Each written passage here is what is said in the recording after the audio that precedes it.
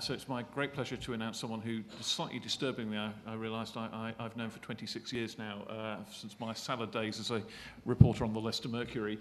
The Right Honourable Keith Vaz is, of course, Chairman of the Commons Home Affairs Committee, having been re-elected to that post by MPs earlier in this Parliament. And so, without further ado, I'd like to introduce Keith. Thank you very much, Mark. We remember Mark, not quite Mark in his salads, but Mark in Leicester, and we still miss him. And we're glad to see that he's done so very well in becoming such a prominent part of the BBC.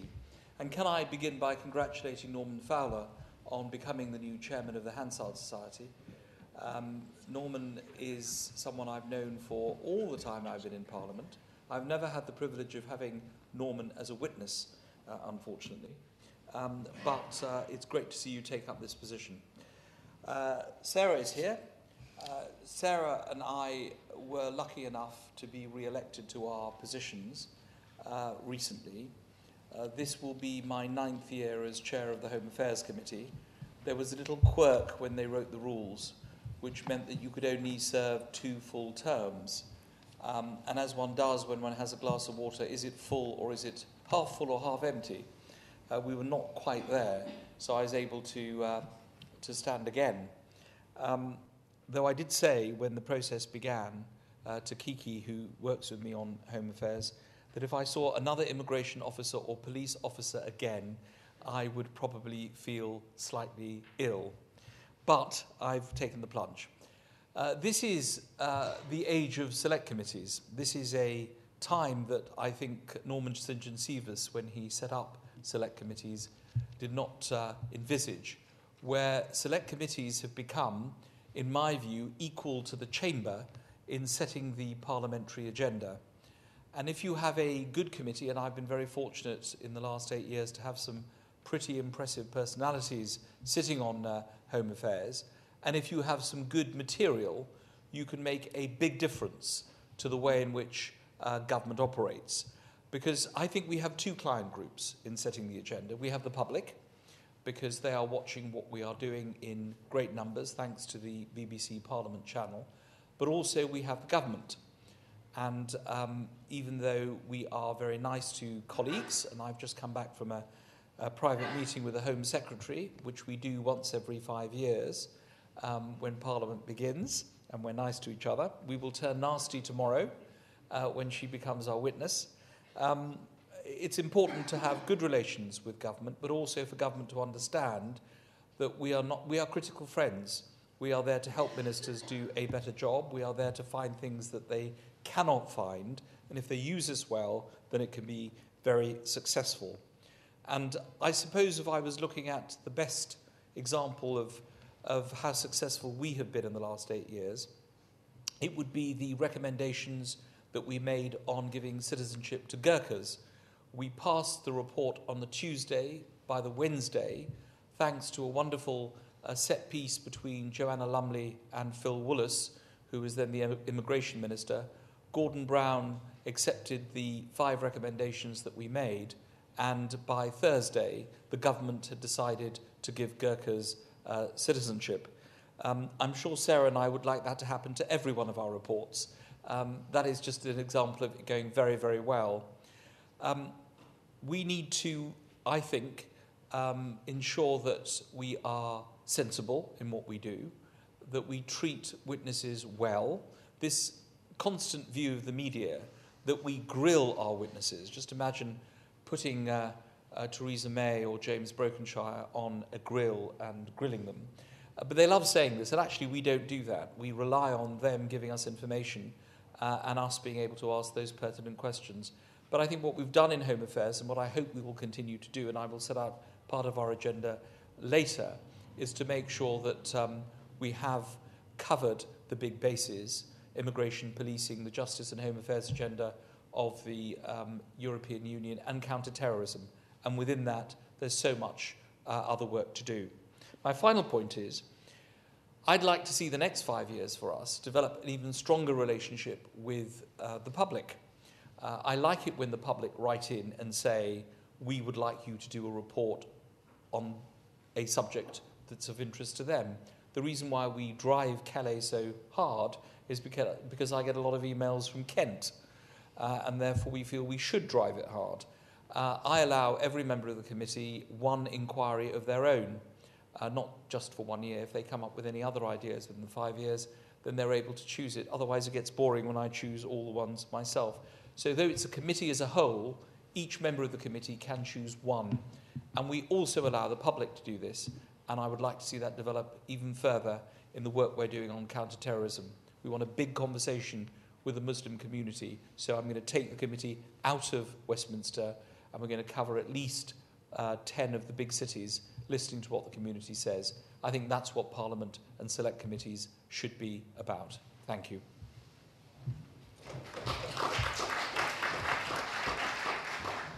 Thank you, Keith. Some very interesting thoughts there that I'm sure we'll be picking up as the discussion proceeds. Sarah Wollaston, Dr. Sarah Wollaston, I should say, is a GP who came in and chaired the Commons Select Committee, was the first, I think, of the 2010 intake to chair a Commons Select Committee, and was again re-elected to that post at the start of this new Parliament. Sarah, if I could invite you to tell us about your agenda for the coming 5 years.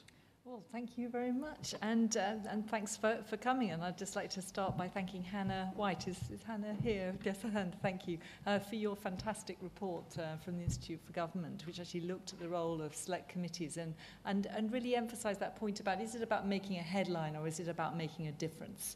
And I think that's a really important point to reflect on for all select committees as they move forward into this Parliament, is to how can we actually change the agenda? And there's many ways that we can do that. We can do that by holding our inquiries, but if we focus those on emerging areas of policy, I think that's where we're most likely to make a difference, so that we can contribute to the debate.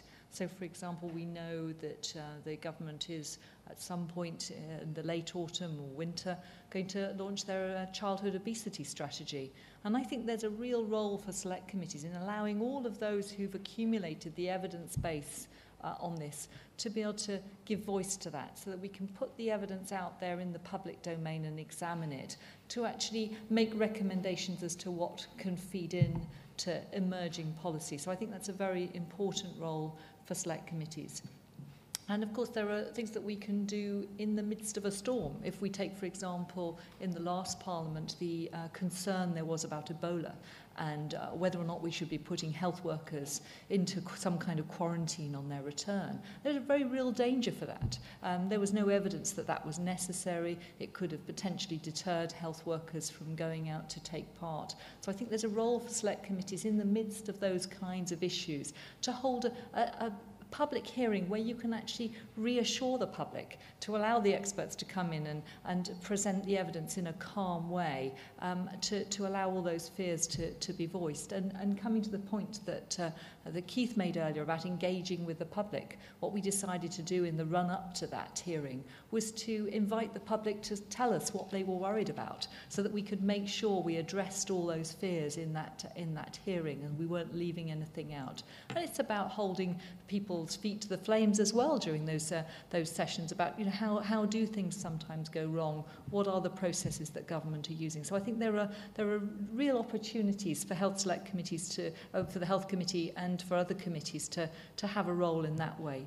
I think there's important work that we can do around pre- and post-legislative scrutiny. In the last Parliament, we looked at what had been the unintended consequences of the Mental Health Act. And again, I think that's an important role for committees.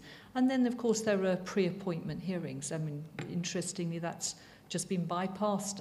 The chair of the new body, NHS Improvement, which is the merger of the TDA and Monitor, that has gone ahead without a pre-appointment hearing, which I think is a shame, because I think it is important that committees have the opportunity to, in public, hear the views of those people who are going to be playing such an influential role in a body like NHS Improvement.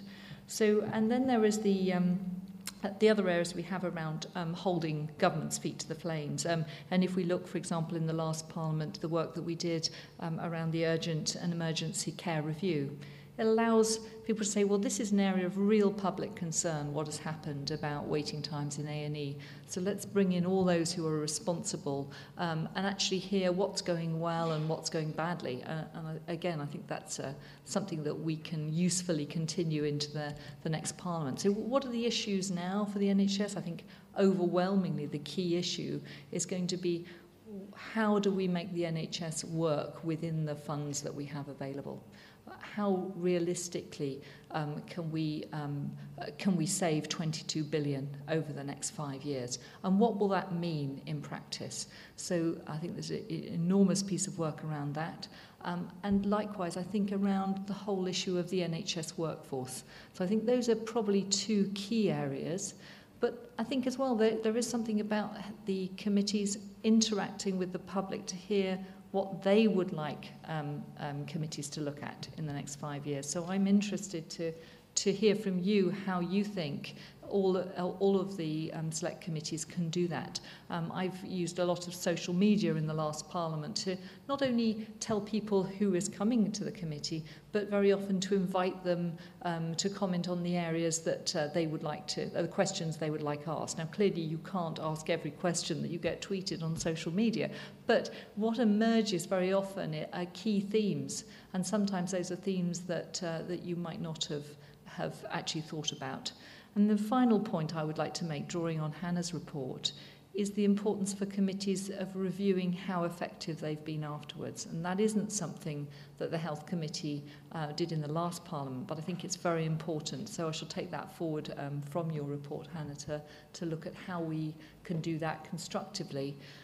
And finally, the issue of how we treat our witnesses. It is a stressful experience coming before a select committee. And I think it is regrettable that sometimes you get committee members who grandstand, committee members who harangue witnesses. And I don't think that is the way forward. I think that you get more out of people if you have a constructive dialogue with them and help to encourage them to tell you what they want to say. But there does come a point, of course, with an obstructive witness where that is a last resort that Parliament does need to express the public's view about their conduct. But I think that should be a last resort. But interested again to hear your views on that. What are the reasonable limits for interviewing our witnesses? And it did come home to me after one of our hearings in the last Parliament, where somebody who worked for a major charity wrote to the committee afterwards and said that he had found it a particularly bruising experience coming before the select committee. And I think that was because there was a very reasonable challenge about the way this charity had spent public money, money that had been raised from charitable donations, in a way that a lot of members of the committee felt deeply unhappy about. And so I think it was right that there was challenge, but I think it is a shame if the experience of that afterwards leaves people who give evidence feeling that it was too much of a bruising experience. So it's important to get that balance right. Thank you very much indeed, Sarah. Thank you. Well, what I'm proposing to do in a moment is open it up to questions, but Chair's privilege, I think I'm going to ask one of my own first if I can. I was intrigued by, Keith, your comment that this is the age of the Select Committee, and Select Committees are now potentially as important as the Chamber. I just wondered if I could get you to look at kind of the trajectory Select Committees have been through. In the last Parliament, when it was a hung Parliament, there were moments when particular committees, I'm thinking of the Health Committee during the Health and Social Care Bill, the government's health reforms of blessed memory, were being considered and paused and rewritten, where the Health Committee was phenomenally influential. There have been moments when the Banking Commission that was set up to look at banking rules essentially rewrote the government's legislation. Now, that was all in the era of a coalition government in a hung Parliament. Does the return of a majority in the Commons chamber make you a bit less influential? Do you think that the government's majority is actually a bit notional? How much influence do you think committees have in the new post-2015 election, Keith? Yes, I think you're right. It does make us less influential. It was much better when we had a coalition. Because we could play off the Liberal Democrat when they were around and make sure sometimes they were able to keep the balance of the committee going. It depends very much on the personalities. There are usually those whose careers are over, like me, and they're the rising stars. I happen to have quite a few new members who I think will make their impact on the committee. And I say to them, if you really want to be promoted, and of course that's why many of them come into Parliament to become ministers, you need to be really tough on the ministers, because if you're nice to them, then the whips will keep you on here and be very nice to you. So the more aggressive you are, the more likely it is that they will try and buy you off with ministerial office or becoming a PPS. And that's happened to 3 of the people who sit on Home Affairs. We will never be where I want to be, Mark, which is where the committees in the United States are. The committee chair of Homeland Security has an enormous staff, is hugely independent, and their members are hugely important people in their own right. We will never be there because the power of patronage is such, and the influence of the party, which means actually the government, is so big that people try very hard not to be too critical of government when you're in government. I think that was the problem when we had a Labour government too. It just so happened we had a number of mavericks on the Labour side, and they kept voting against what the government wanted to do, which was pretty good. But this is our time, and I think we can inch forward. But unless we get those resources necessary to do the job as effectively, we were promised. Sarah may not know this, but we were promised select committee offices for chairs next to the select committee staff, so you wouldn't have to keep going over to Millbank or wherever. That you'd actually have, as you have in France or the United States, the select committee room. And, the chair would be there, and next to the chair would be the staff. This does not happen here, of course, because somebody forgot to buy Curtis Green, and therefore it went off to the Metropolitan Police. Otherwise, we'd all have our own offices and our staff next to them. But there's more to be done, but we're far behind what the Americans have done. Sarah?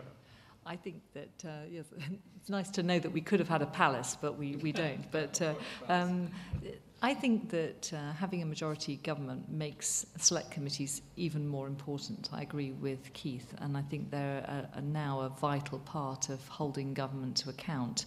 And I think they'll be they're far more effective if members are able to leave their party politics at the door. That gets much harder the nearer you get to an election. So we yet to see what the current committees, how they will behave. Will they be able to do that? And I think that does take, to a certain extent, a lot of restraint from members and to behave as constructively as they can.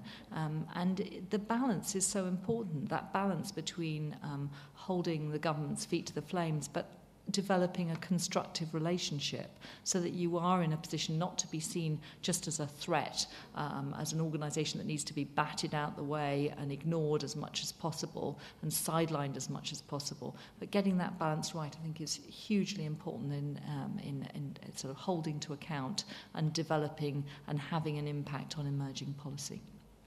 Right, at that point, I'd like to open it up to the floor. Can I, before we do, just a quick housekeeping point? The microphones you see in front of you are not actually functioning.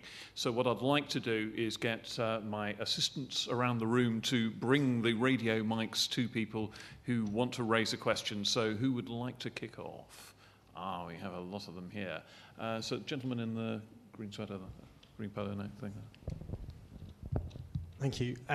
I've a question about Could I get you to say your name? Sorry, my name is Andrew Smith. A question about the way you operate. I'm interested in the way you operate. If there was a person of the other party in your position, how do you think your agenda for the next Parliament would be different?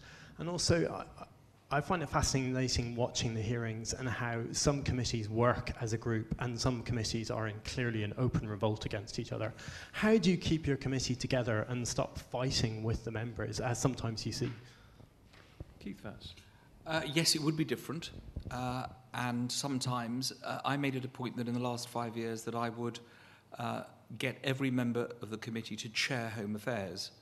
Obviously not the glamorous witnesses, give them the chance to be able to see what it was like to chair. And I'm delighted to say 3 of them stood for the chairships of other committees. One of them, Nicola Blackwood, got in. Tim Lawton nearly got in. T.C. Davis was another one. He now chairs Wales. So we've got quite a few of our former members who chair committees. I think it would make a difference. They would have a different idea of what they want to do. You'd probably get less immigration if it was anyone other than me. I'm very keen on immigration issues because I have a big caseload, so it comes up an awful lot. But if it was David Burrows, for example, it would be drugs, he's very into trying to get, not into drugs, but into making sure we have a good agenda on drugs.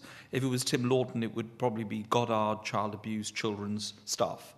And, I don't know about the new members. If it was David Winnick, it would be policing or surveillance. So, yes, it would make a difference. But I think that at the end of the day, you keep them together by being very nice to them, of course, buying them birthday cards, and reminding them all that if a report is unanimous, then it's so much more effective. I think we've only had in the last 8 years 4 or 5 reports that have been voted against by one particular member who just thinks he should do this to get his opposition on the record. And I keep pointing out they won't get to the end. They'll only look at the summary. They won't get to know that you voted against this. So I think it would make a difference. I think the personalities of the chair, having Sarah there with a very difficult task of keeping my sister in order, which I've not been able to do for 58 years. I'm sure she did it more effectively. I think it is quite difficult.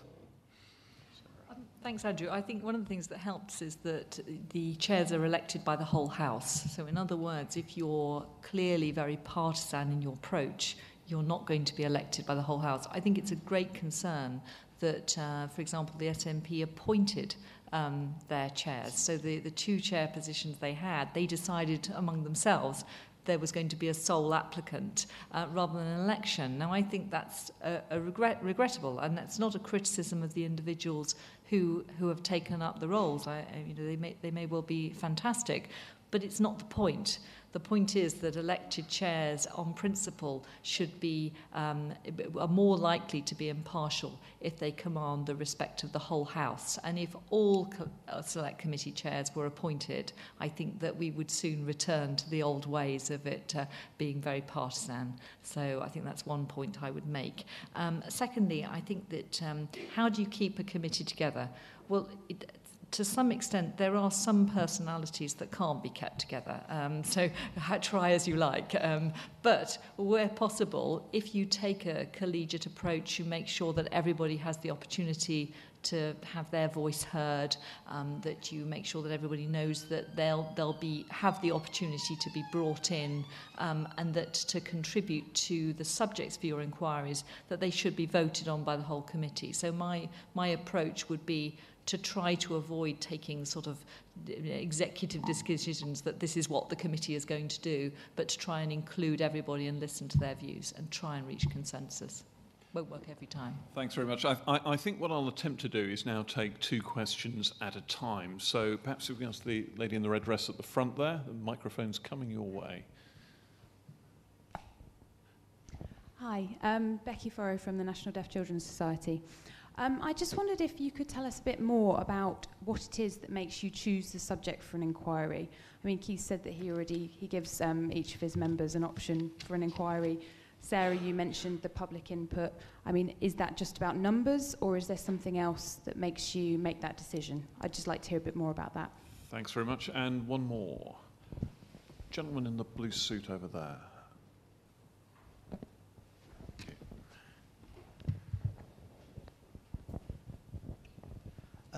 Particularly to Keith Vaz, Phil Larkin, I work in the scrutiny unit here. Particularly to Keith Vaz, but Sarah as well.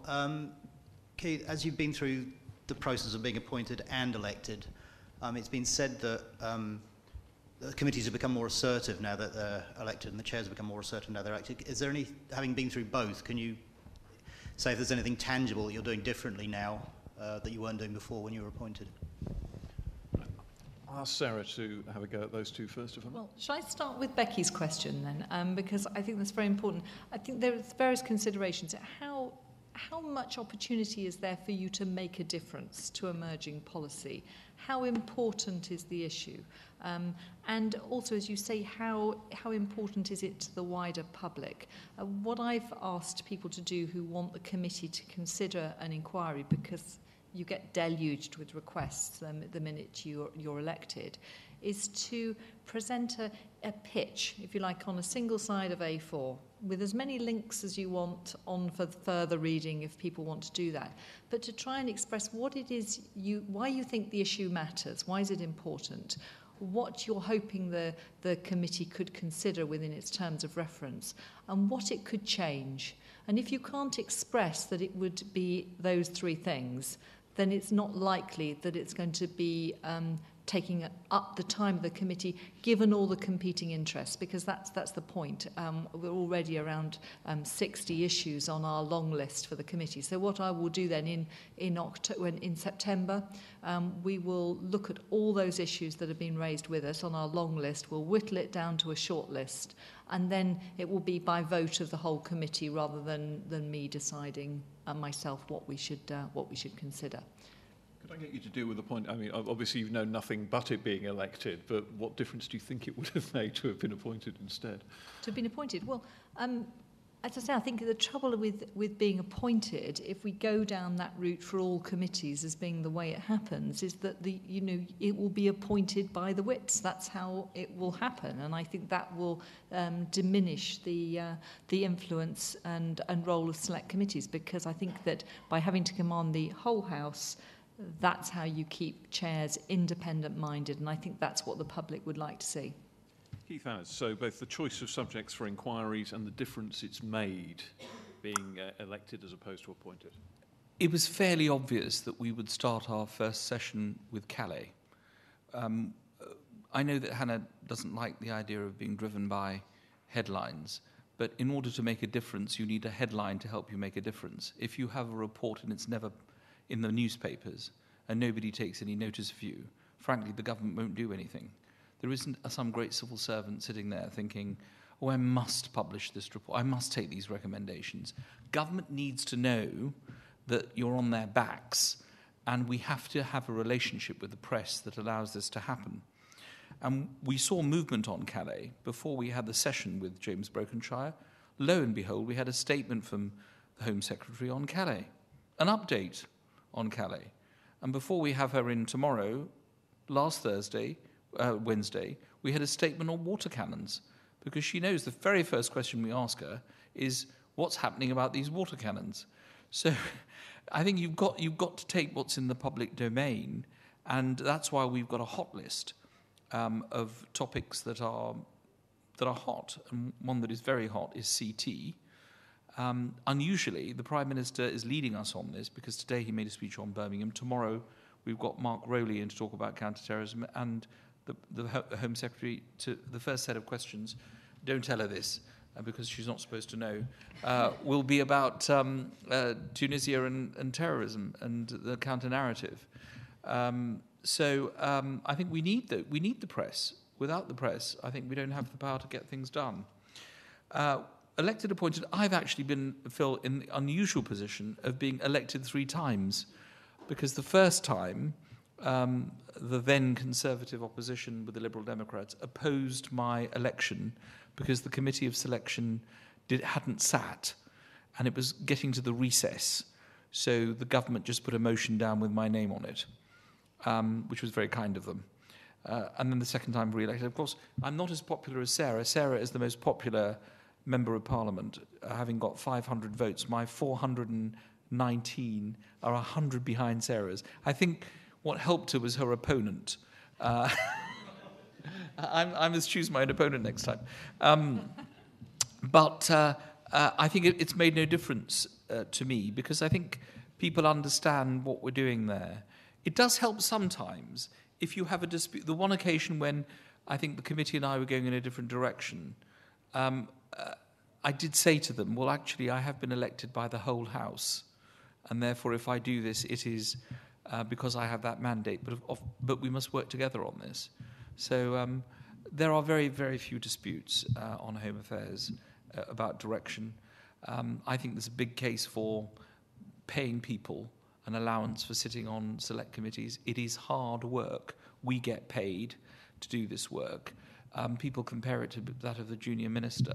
I think they're absolutely right. I think I'm working harder now than I ever worked as a junior minister. And, of course, you get less staff. You don't get a car. You don't get people bringing your coffee in and things. Sarah, would you like a coffee bringer? Yes, of course. But the point I'd like to come back on as well is around choosing subjects for your inquiries. There are other things that selected committees can do around subjects, and that is where things happen, like, for example, you might not have escaped your notice that the government dumped the commitment to the Dilnot Commission recommendation. So into the long grass has gone the cap on care costs. 2 days before Parliament goes into recess, and on a Friday afternoon. I don't think that's acceptable. It is now too late for us to hold their feet to the flames on that. However, what I can do in my capacity as chair is write to them formally and put that letter in the public domain and expect a response, and for them to know that we're not going to forget that, and it'll be returning when the Secretary of State comes before the committee during that 2 weeks, because I think that's a very important issue and one of great interest to the public. And so we have a role, I think, do you not think, Keith, in also being able to not let those kinds of things slip through? Absolutely. Our next two questioners, please, who would like a go? Gentleman over there. Thanks, my name's Mark. If you found out a PhD student was studying select committees, what would you want the thesis to focus on?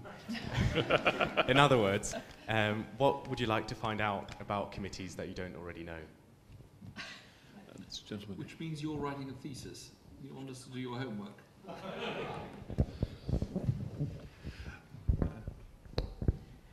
Thanks, David Morgan. As you're considering a topic, or after you've reported, there are now many opportunities to debate and to question in the chamber. What observations do you have about the relative effectiveness of these different means to raise issues arising from committee work? Keith, first of all... Sorry, I didn't get David's point. What was the point? The opportunities to raise issues either as you're researching, as you're going through a topic, or as after you've reported in the chamber with the various forum for debate and for different types of question. I didn't quite get your question, David. I'll answer that one. Yeah, you answer that one. I'll question. do Mark's thesis. I think there's still a lot to discover. And what I would do is I'd do a comparison between the powers of the select committees here and those of congressional committees in the United States. Because that, to me, is where we have to end up. That is nirvana for me.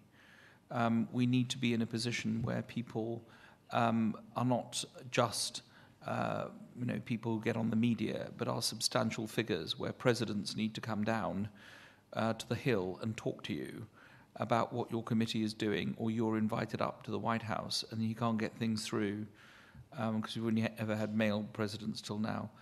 He can't get things through unless he has the committee on his side. Government doesn't have to worry about that here. I think that Gordon Brown only spoke to me once when I chaired Home Affairs, and that was to tell me off, because I attended a rally in favour of an increase in police pay. And David Cameron was much better. When he set up Levinson, he had myself, Alan Beath, and Richard Ottaway, I think, in to see him. John Whittingdale, in to see us to talk about the terms of reference, which I thought was very flattering, very nice, but actually the right thing to do. So he could get up in Parliament and say, I've actually met the chairs of these three committees, and they all back what I'm doing. And it gives the government so much credibility when they say they've got the select committee on their side. It makes us feel really warm and loved. And I still feel if the Home Secretary got up and said, I have given advance notice of my statement to the opposition spokesman and also to the chair of the select committee, she would do herself a power of good when it came to the next grilling that we gave her. I don't know whether you get advance copies of the statement from... You do? No. I mean, a simple thing like that could make a huge difference to their morale. Sarah, perhaps I put you. I think David's point, it seemed to me, was what is the link between what goes on in the committee and what goes on in the chamber? How much do your reports get debated afterwards? Possibly, should there be some way of kind of informing what you're going to inquire into in Parliament before it comes to your inquiry? Well, part of the problem, of course, is that we don't get the opportunity to debate our report until the government has responded. So is there a case for actually debating them sooner? Well, there's nothing to stop us going to the Backbench Business Committee and asking for a debate then and a follow-up debate once the government has responded. But I think clearly, as Keith pointed out earlier, if you can actually use the media to highlight what you're doing, that often has more effect on government. So if there's a very clear and public and media response to your recommendations, that's far more helpful than if it quickly passes into obscurity. So I think you need to use every opportunity you can. And sometimes, of course, people will come to you because it's an issue of great public interest. But the final point I would make is what role we have within the liaison committee to strengthen the work of committees.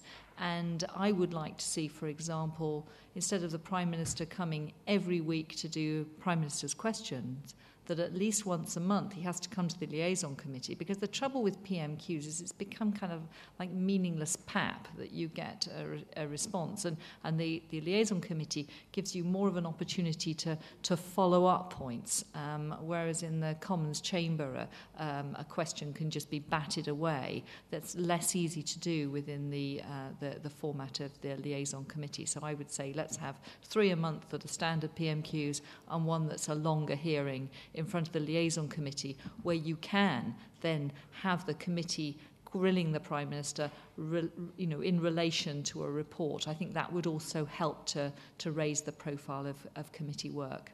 And very quickly, any hints for PhD students? I would say Jesus is coming, look busy. So No, I think, but there is more that select committees can do, and I think that the ability to call people, and so, for example, if there's an appointment and a committee has been bypassed, I think it is important that committees can flex their muscles and say, actually, we're not happy with that.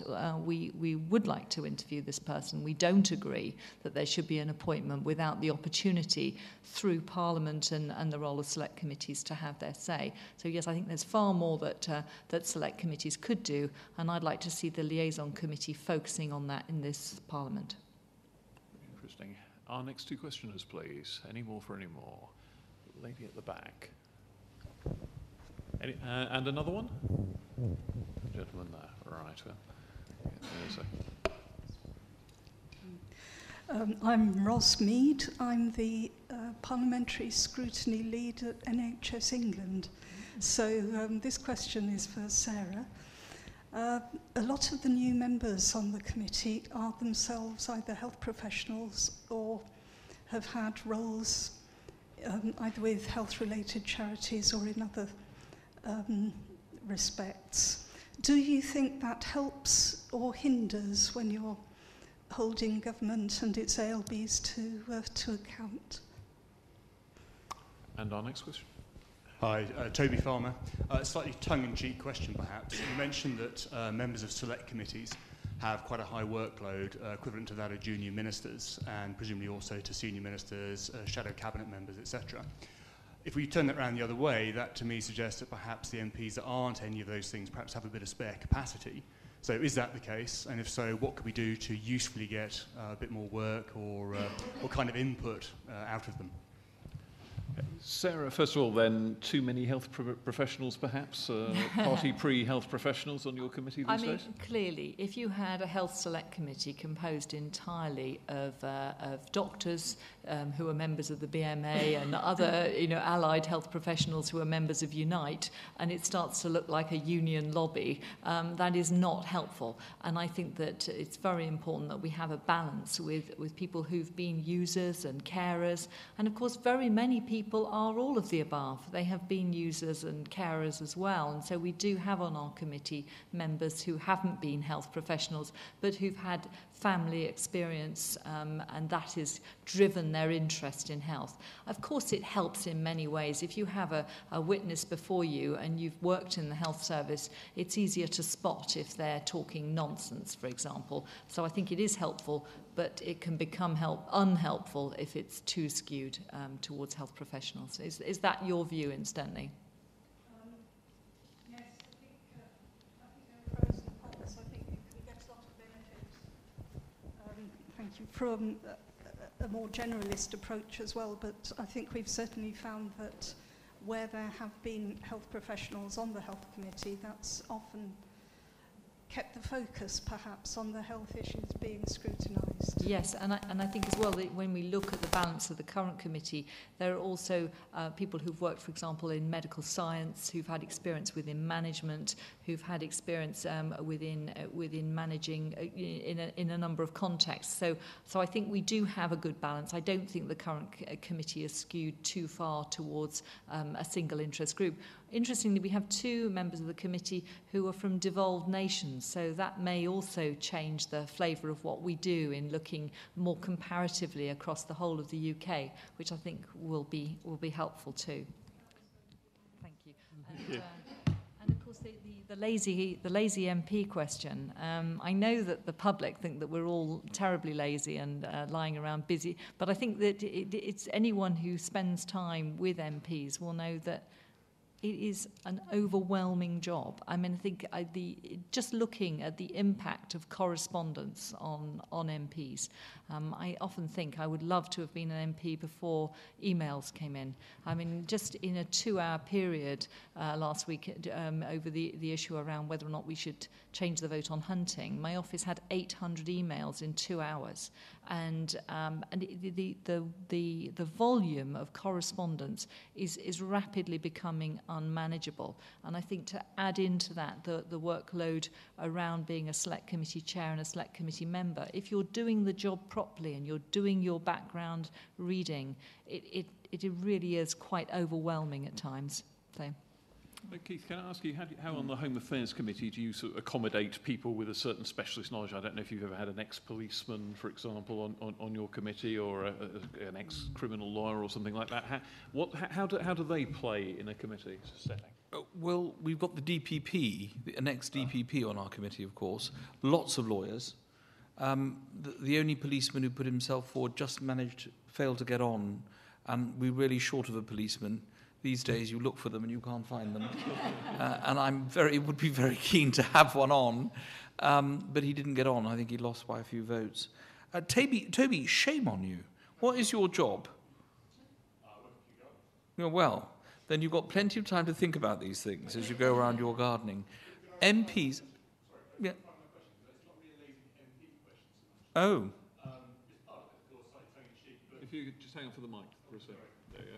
He's retracting. Watch this retraction. No. Some of it was around the slightly lazy question about lazy MPs, but the other bit was actually you guys put an awful lot of effort and give a lot of value through the process. I think there are quite a few MPs who don't perhaps do that because they don't have the conduit to do it. How do you? He's rephrased because he was taken aback. Like to be a witness in front of the Home Affairs Committee. Well, not quite. He's not in tears yet. Look. We meet every Tuesday. In preparation for Tuesday, I would meet my clerk on a Wednesday. We would go through questions on a Thursday. I'd go to Leicester on a Friday, and I say to Kiki, don't disturb me. I don't know anything about anything on a Friday. It's just Leicester. And by the Monday, we're into preparing for the session, and Tuesday, we're having the session. For ordinary members of the committee, as opposed to the chairs, I'd like to get them their papers on a Friday, Thursday or Friday, so they can read them, and therefore add their own questions. And it's a lot of work. I think preparation for a non-chair is probably about 2 to 3 hours if they do it properly. I know my sister, when I said, are you getting ready? What's your subject for on health? She'd say, I'm preparing. She started preparation on Sunday for this. And I'd say, Sunday? I mean, that's so early. surely you just pick up the papers and read them as you go in. But I think that applies to most members of the committee. They read everything very carefully. One of the unsung heroes are the clerks, who actually are not used. The scrutiny unit, I think, in the House is not used enough. They write some pretty brilliant briefs. And to give them justice, you have to read them because they are that good. So I think that everyone does work very hard, Toby. Not as hard as you do in Kew Gardens, planting all your trees. But I think it is really an alternative career. I mean, Sarah may well end up, like John Whittingdale, as the Secretary of State for Health in the next Conservative government. You never know. She's a doctor, and we're very short of doctors as well, and not just in the NHS, but here in Parliament. You know, we need that kind of expertise vitally, in my view, if we're going to succeed. But joking apart, I mean, you raise a very important point about the total absence of continuing professional development and proper professional appraisal within Parliament is the thing that one of the things that shocked me most when I came here, having been somebody that was involved in teaching junior doctors and medical students in my time before I came here, is there's nothing, and provided you turn up on time, say nothing, and vote with the government, people will leave you alone. Largely, but there is no process formally for sitting down with MPs saying what are your special interests, what could you contribute, how can we help you to develop that interest to be an effective spokesperson within a certain area. It simply doesn't happen, and I think that's why select committees have been such an important alternative route, because that's the only opportunity really you have, that or all party groups, and of course all party groups play an important role as well, but all political parties could do far, far more to help to develop the talents of all MPs. And I think that would, in many ways, help to tackle the burnout that we all see within colleagues here. Thanks very much. Well, our allotted time is drawing peacefully towards its end, but I think we've got time for another round of questions if we have one. Hannah had a question. Sorry? Hannah. Dr. Hannah White of the Institute for Government has a question. Right of reply. So just on the media point, Keith, I think I would totally accept that media is really very often, almost always necessary for committees, not only to put pressure on government, but also so that the public is aware of what committees are doing. I just think it shouldn't be the only thing that's being sought. Obviously, it's a means to an end rather than an end in itself. The question I wanted to ask was, obviously, you can see from just the two of you that committees approach their roles quite differently and obviously achieve different things. Do either of you think, I'm interested to know whether there could be and one of the other things that I've been thinking about is that it's quite hard for committees to get feedback on what they're doing, except via the media or through the whips, essentially. And that isn't something that committees have really been able to do very much to date. Do you think there could be a role for a sort of more structured form of feedback and evaluation of committees? Would that be helpful? Or is it not something that you think has a role in the system? Okay. And any more questioners? Right. Lady over there for me. You. Yeah. There we go.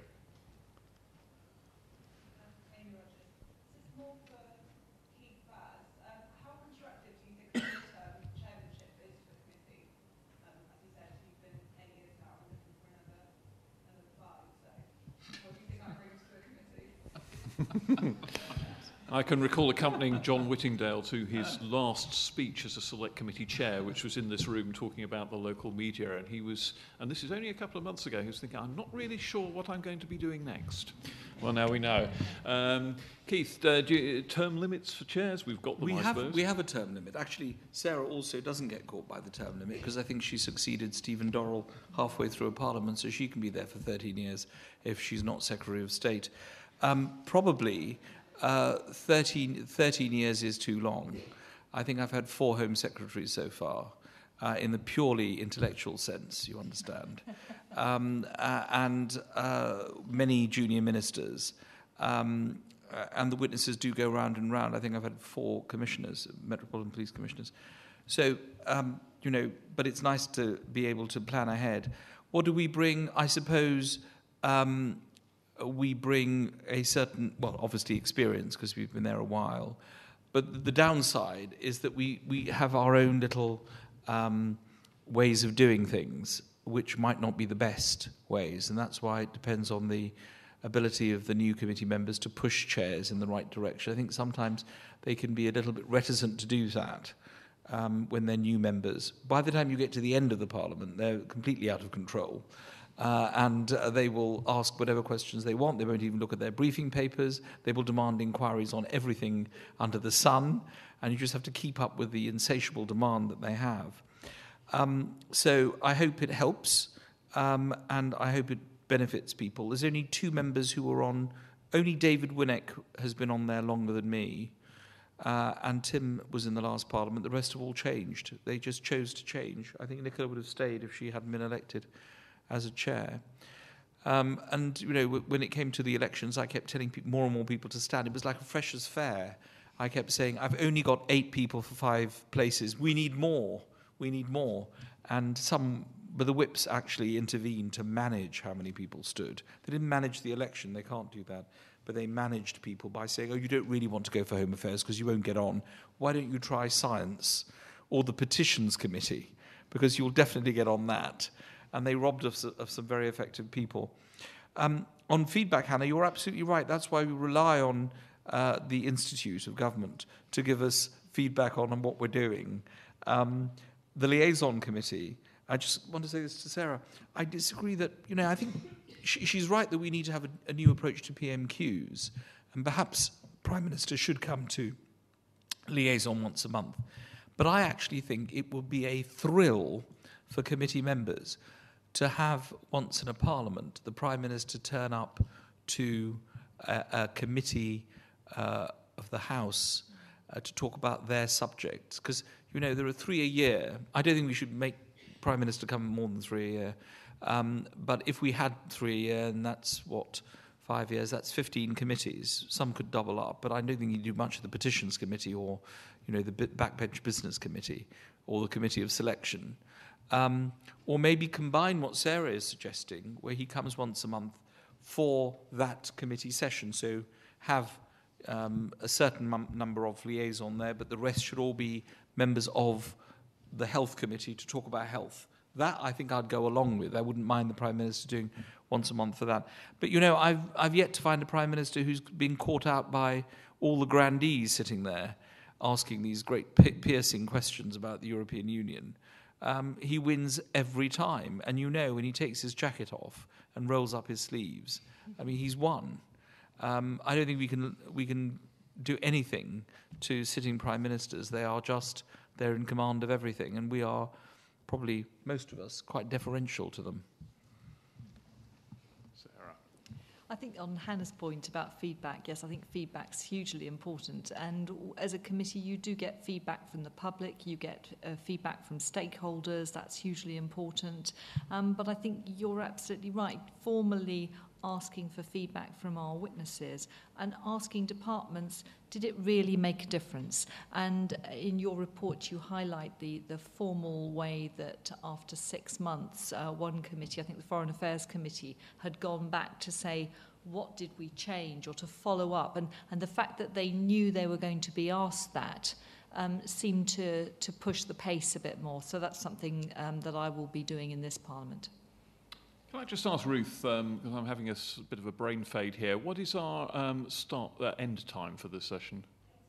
8 o'clock. So sorry, when I said we hadn't got much time left, I was getting into something of a twist here. So we have plenty of time for yet more questions, so come on down. The gentleman right at the back in the middle. Lewis van der Geel. You spoke briefly about all-party groups. Is there any formal or informal working between you as chairs of committees and all-party groups in terms of their own inquiries? I know you sit on them yourself, but is there any formal liaison between you and their chairs. And another questioner? Any more arms going up? Melanie Sully. You mentioned that the United States was your kind of role model for select committees. What kind of reforms then precisely do you think are realistic to achieve such an end, or what reforms in any case would you think would be necessary in the future? Okay, so perhaps Sarah, if I can take you first on this, your fantasy select committee reforms first of all. Fantasy Select Committee reform? What you mean in terms of what we could influence? What you would really like to... No, in terms of powers. Oh, powers. Well, I would really like Keith. I would love to have the ability to draw back government ministers and have much greater influence on what they do, to actually to bring them in and say, no, we're not happy with that policy. So when they make an announcement, actually bring them up and actually have to go back and think again sometimes on some of the decisions that they make. I think that would be a useful check. And to have more powers to be able to compel people to come before the committee. Probably not quite as relevant as it is for your committee, because mostly people will come anyway if we ask them. Keith, you've delivered on this subject a bit, but would you like, for example, to have the power for your committee to veto key public appointments in your sphere? DPP springs to mind as a possible person you might or might not like. Well, he belongs or she belongs to justice. But yes, we'd love to appoint more people, the head of the NCA and others like that. We only get asked when the government really messes things up, as they did with the child abuse inquiry. Having lost 2 chairs, the Home Secretary then said, I think we're going to ask the Home Affairs Select Committee to help us scrutinise. But of course, she'd already decided who she wanted. And the negotiations with me over the phone were to get it through very quickly. And then, of course, Judge Goddard, even though she's a fantastic choice, didn't get started for 3 months after that. So more resources, of course, and the ability to kill the bill. If they think the chair of a select committee, if the Secretary of State for Health believed that Sarah Wollaston could kill a bill and hold it up because she was the chair of a select committee in the House of Commons through a mechanism, my God, he'd be having her to tea every day, because he would listen and understand that these are people with real experience and real expertise, which is what we have. We offer government great expertise, as I say to ministers and civil servants all the time. We are your backstop. If we find out the problems, then you're not going to be on Newsnight trying to explain them to Jeremy Paxman or whoever his successor is. So, work with us, and we are a very, very effective way of helping you. So more resources. It needs to be seen as an alternative career structure. It is now, okay? I mean, Sarah doesn't wake up every day waiting for David Cameron to give her the call to become the Health Secretary, because she's on par with the Health Secretary. And I don't wait to get David Cameron to ring me up and become the Home Secretary, because I don't want to be. This is not the right thing for me to do at this stage in my life. But I think that they need to work with us more. They don't need to be afraid. They're afraid, and we need them to understand that we can work with them and we can actually get things moving. The ability of select committee chairs, I've not had many urgent questions.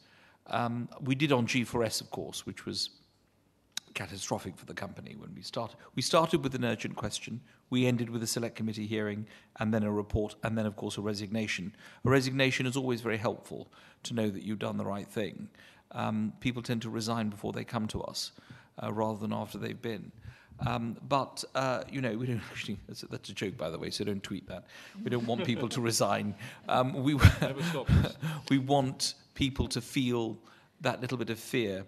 I have to tell you, I had a little bit of a heart murmur last year, and they put a 24-hour monitor on my heart, and it was in the middle of a select committee session. They didn't put it on in the middle, it was on, and I said to members of the committee, if you hear a bleeping, it's because I've got a 24-hour heart monitor. And when they took the monitor off me and they showed me the results, the 2 hours I was chairing Home Affairs was off the scale. It was so stressful for me. Forget about the witness, because it's really stressful for us, isn't it, Sarah, to know when to call people and what to say to them. All party groups, I'm not a great fan of all party groups working with select committees. I think we have a different role. I've always seen all party groups as groups that should do speaker meetings. And I see a lot of police officers, senior police officers, go to the policing group. I'm glad, because we can't get them all in to see us. Because ours is very inquiry-based. But I see them, I've never really had much contact with the chairs of the various all-party groups, because they're never asked to talk to me, and I've never really asked to talk to them. I think we have different roles. And I think, but this is something we might look at, Lewis.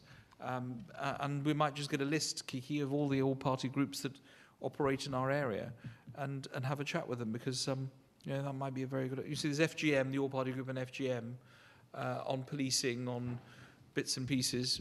It's a good idea. I think we'll do that.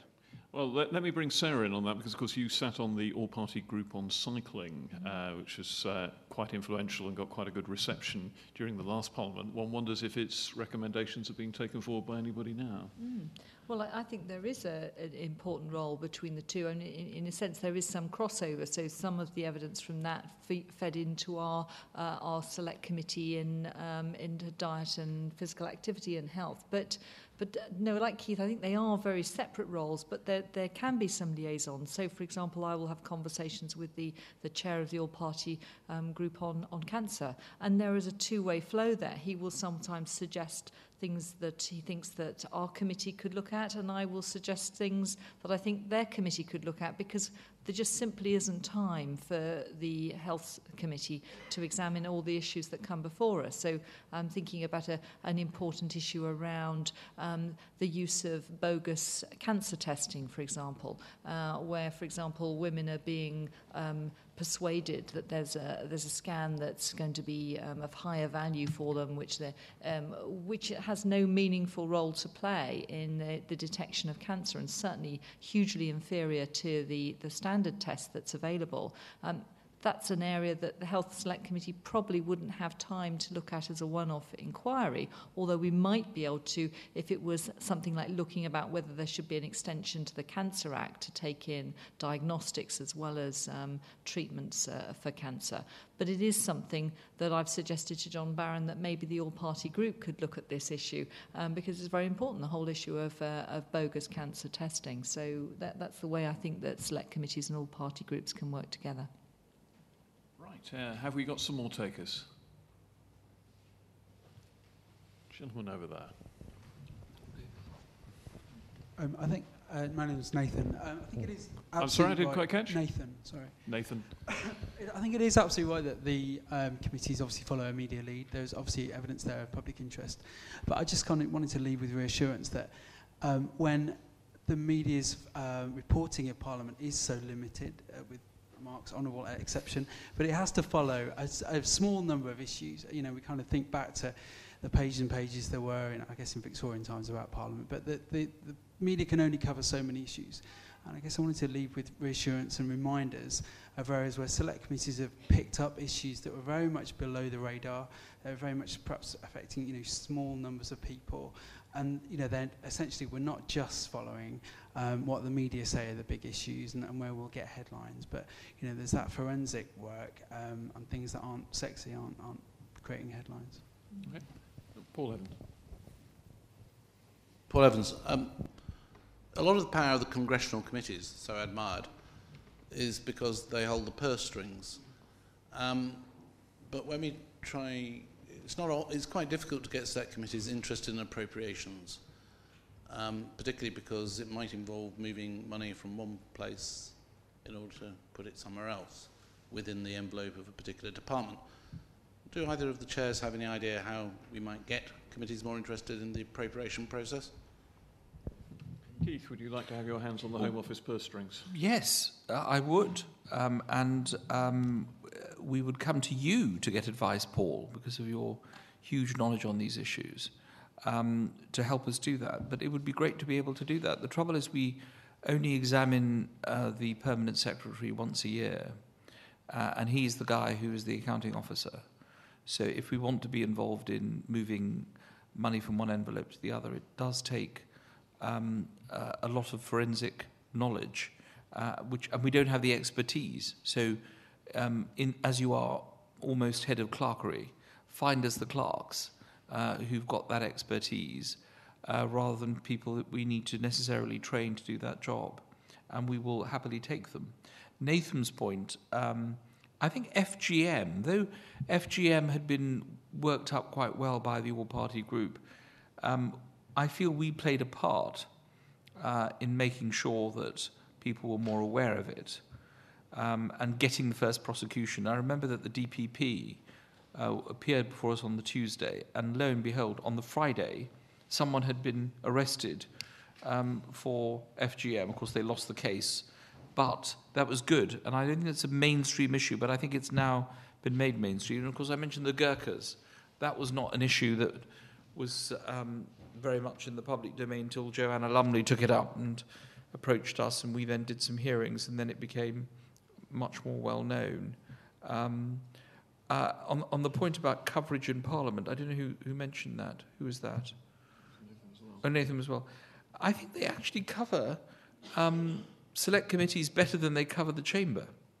I mean, Anne Treneman in the Times, of course, always does the sketch, but there's not quite a faithful reporting of what goes on in the press. Most of the, I read the Times, so most of the Times is probably about government announcements, opposition collapsing, all that kind of stuff, rather than what X, Y, and Z said in the Chamber, because ministers choose to make speeches outside the chamber to announce policy. The Prime Minister didn't come before the Chamber today to talk about his 5-year plan. He went to Birmingham.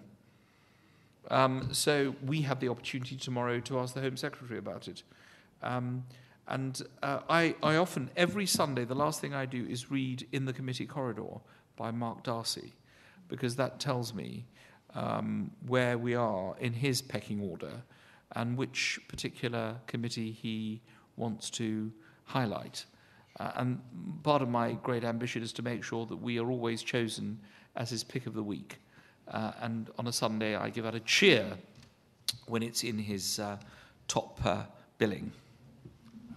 Blush. Sarah, the two questions really, the balance between being media-led and making the news, and would you like your hands on the NHS purse strings? Well, I tell you what, I think the issue around mental health budgets, for example, we legislated for parity of esteem, we put it in the mandate. Has it happened? No. If anything, we went the other way during the last Parliament. I have to be careful of this to state an interest, and that is that I'm married to an NHS psychiatrist, but that's not why I feel strongly about this, because it is a really serious problem. If you look at the issue raised in our report on children and adolescent mental health services, only 6% of the entire mental health budget is going on children and adolescent services. It's been woefully inadequate for as long as I can ever remember in the health service when I was in practice. So just 6% of a budget which is of itself tiny in comparison to the need. And so, yes, I would love to have the power as a select committee chair to hold them to account, because it's something that interests me. When I spoke to Simon Stevens about this last year, was to say, who do we hold to account? Who is responsible if parity of esteem doesn't happen? And his response was, well, that would be me, that he needs to deliver on that. But what does that actually mean? How do we actually make sure that parity of esteem happens? And I think that select committees need to have could do with having a bit more power to making sure that those policy commitments are actually then carried out. Well, we've got a few moments left, so I'm afraid I'd like to be selfish again and ask one further question, which is something Sarah touched on, which is the treatment of witnesses. In the last Parliament, we saw some occasionally pretty fiery sessions, the famous occasion when the Public Accounts Committee forced a senior civil servant to swear an oath to tell the truth, which was pretty good. Then we saw the 2007, was it, series of hearings with the top bankers, the masters of the universe, which some people thought was the nearest thing to putting them in the pillory. So how far should committees go with witnesses who aren't perhaps giving them the information they want? What are the limits? What are the kind of cultural inhibitions on that kind of behaviour? And are we seeing people getting noticeably tougher now they feel that they've got a much stronger basis to stand on, Keith? I think this is overplayed. People complain, the media complains if we're too tough on witnesses. They complain if we are too weak. I remember after Rupert Murdoch came in, the complaints about members of the committee who they said were sucking up to Rupert Murdoch, and others were too hard on him. So you can never win on this. I think is there a kind of a Goldilocks area where you are not too hot and not too cold, but just right? I think Sarah and I are very good examples of people who are absolutely Goldilocks, would do well coming to either of our committees, because we are very fair. Obviously being polite to them is important, but they're not there. It's not a tea party. They're there to answer questions, and they're there to help us come to solutions and conclusions. And it's always worth starting with "I'm sorry" if they've done something wrong. For those who come for the topical areas that we have, and just getting on with it, because I think that prevarication never works with. Of course, we are a different breed. We will sort of never say sorry, and we prevaricate all the time. But we expect our witnesses to be able to do that, to be really effective. What are the deadly sins, if I may interject again? What are the deadly sins? What really is a red rag to a bull to a charging select committee? I think that if you are too flippant, as one of the witnesses was during the phone hacking, when he sat back, I think it was a former chief at the Met, and talked about a very blasé attitude to checking the emails of people which had been hacked. I think Lorraine Fulbrook got very, very angry with him and called him a dodgy geezer. And it got on the 10 o'clock news. David Winnick, when Mr. Buckles came for G4S, said it was a complete and utter shambles, which actually was the whole session in about 5 seconds. So I give a prize at the end of the year for the soundbite of the year. I never win that one. You must be shocked, yeah. So with ministers, we're more robust with ministers. I mean, the mood changes when we have a lay person who has never given evidence before. A lot of people are getting training doing this now. I'm sure Hannah would, if she sets up a consultancy, she'd be in great demand as a second job, Hannah, because people are getting training to do this. And they are, very, very, some are very good at it. Very polite, very open, very transparent, tell you everything you want to know. Is there anything else? And the best line of all, of course, is to say, if you don't know the answer, I will definitely write to you, to which I always say, by noon on Friday. For some reason, this is stuck in my brain, noon on Friday. And I always ask for it by noon on Friday. Because if you don't give them deadlines, they just don't reply. And, they do try very hard now. The Home Office is notorious for not replying on time. They now all reply. Kiki, I think Brokenshire was about an hour late. We berated him. But it's pretty good. Sarah? I think Andrew Lansley was particularly irritating because he just used to machine gun you with data, and that was one of the things that sometimes people will come in and they'll have their line and they're not going to shift from that line. It's sort of almost as if it's a Newsnight performance, and whatever the question is, they're going to give you the same answer, or they'll say things like, "Well, that's not really the question, is it?" That's one way to wind a select committee up, by telling them that wasn't really the question they should be asking. Like Keith, when people are flippant, or when people are really just clearly not able to grasp how serious an issue is. So one of the witnesses before our committee was following the selling of hospital episode statistic data to insurance companies. And a complete failure to understand why this mattered to people and why it was undermining the care.data programme, which has enormous potential benefits, but failing to understand why people's personal medical data matters. And so when you have a witness in front of you who is rather patronising and telling you they don't really understand how important care.data is, and you can see that they can't really understand how important people's confidential medical data is, then you can run into a problem. But whether or not it was right for one of the members of the committee to shout at this witness, "You should be in prison," I'm not sure that that helped either, because then we just found ourselves into a confrontational hearing where it's kind of ground to a halt. So it's a tricky balance. How do you get that right? Well, ladies and gentlemen, I think we've come to the end pretty much of our allotted time, but I'd like to thank our two witnesses, dare I say, for some quite fascinating thoughts about the inner workings of Select Committee land. So if you'd like to signify your thanks to Keith Vaz and Sarah Wollaston, as it were. We never get applause, so we're very grateful. And that, I think, concludes the evening's festivities. Thank you very much indeed for coming. It's been a great occasion.